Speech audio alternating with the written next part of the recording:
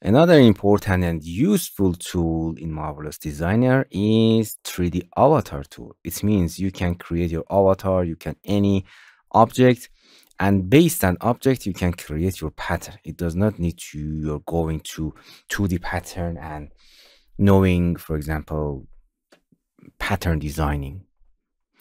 So we are going here and delete all of these patterns. And as you can see, we have our naked avatar here. So going here, and I want to explain a line, 3D line on avatar.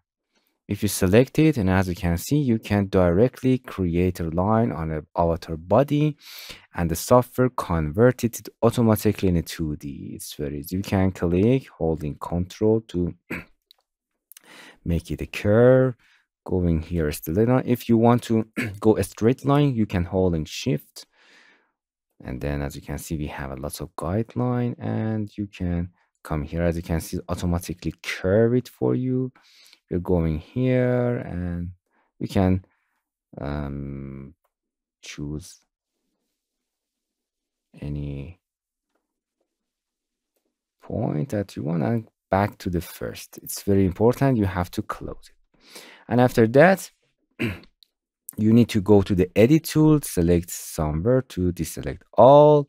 And after that, you can go and edit it if you want, holding Shift. You can right click, you can add a curve point here, for example, or you can right click at a point, anything that you want. You can delete it if you want, right click at a curve point and make it a curve. As you can see, we create a line exactly on the avatar body and it's fit to that. So we need to create a pattern from this line. So we need another tool here, flatten. Select it. You have to going most over the close pattern. It's turned to the light blue. Select it, select it. You can select all area that you want.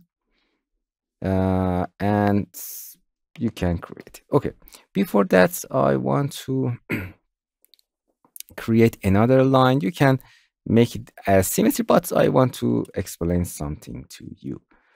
If you select all of the lines, it's automatically sewing to each other. It's very nice. I create it here. It's not important. You can create it, and after that, bring back. Nice.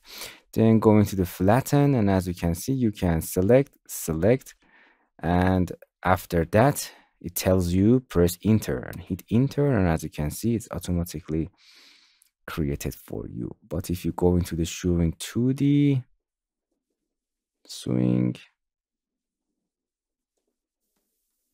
yeah, it's nice. And as you can see, it creates a flatten for you and flatten it. Nice. And if you simulate it, fall down. As you can see, based on that lines, it's created 2D pattern for you. But as you can see, it's curved here and we need to a straight line. You can two things. Go into the edit pattern, select it, right click and delete archer point to straighten it. But you can do another interesting tool. Before flatten it, you can come here in edit tools, you can select it, right click and flatten as a straight line. It does not flatten it here, but if you convert to 2D, it automatically flatten it for you. And done. Another, we are going to the flatten tool. Select it. And then hit enter, and as you can see, it's flatten it for you here. And you can go to the edit, select it, right click and merge it to each other. Or you can edit it here. It's directly affected in a 3D. And that's it. Or you can delete it. And as you can see, it's not good in this way. You can select and delete that. You can right click and clone it as a symmetry with swing or symmetry, simple symmetry that you learned it before. So imagine this tool is very powerful and you can do a lot of things. You can create a shoe with them.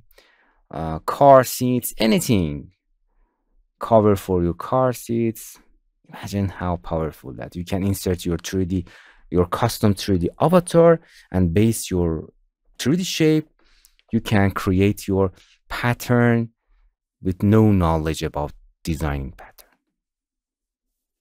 Hello my friends, to continue these tutorials on YouTube, subscribe us, like us, and hit the bell icon.